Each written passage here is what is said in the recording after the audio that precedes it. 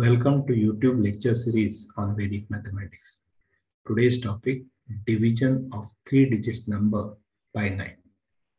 Please subscribe to our YouTube channel SRS Vedic Mathematics Academy. So let's consider these 3 problems, 3-digit number divided by 9. The method goes like this. Remove last digit, what remains the quotient, that is 12 in this case. And to get the remainder, you take this quotient, whatever answer you got here, 12, plus last digit of the number, that is 3. 12 plus 3 is 15. Now 15 here is above 9, so find quotient remainder again using same method. Remove last digit, so 1 is the quotient.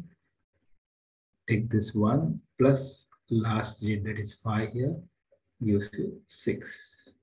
So now 6 is less than 9, so this is the final answer of remainder. Now this is the main quotient 12 plus this additional quotient 1.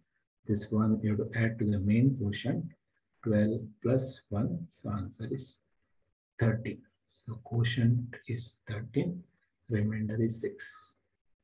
Now to check whether this answer is correct, you have to just do this quotient multiplied by 9. That is because you are dividing by 9, plus remainder should give you this number. In this case, quotient is 13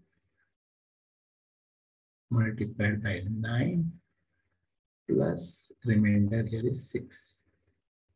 13 into 9 is 117 plus 6. 117 plus 6 is 123. Like this, you can check on calculator whether the answer is correct. So let's take second. Remove last digit. So 41. Take this quotient plus last digit, that is 2. Use 43. 43 is above 9, so find quotient remainder again. So remove last digit, so answer is 4 here. 4 plus last digit, that is 3, gives you remainder. Sorry, 7. So 7 is less than 9, so this is the final answer of remainder. You have to add this 4 to the main quotient. 41 plus 4, so answer is 45. So 45 is quotient and 7 is the remainder.